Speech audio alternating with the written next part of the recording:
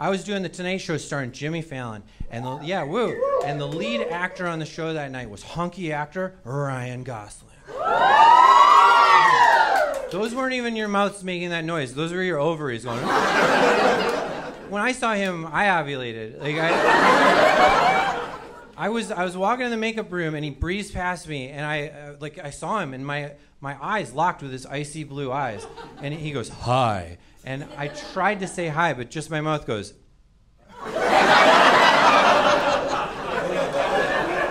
Like, mentally, I was like, "If you're a bird, I'm a bird."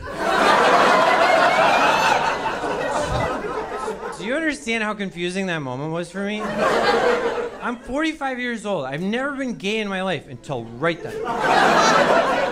And then I was the most gay. I pictured my whole gay future with Ryan. We were working out together, smiling at each other, wiping down the elliptical.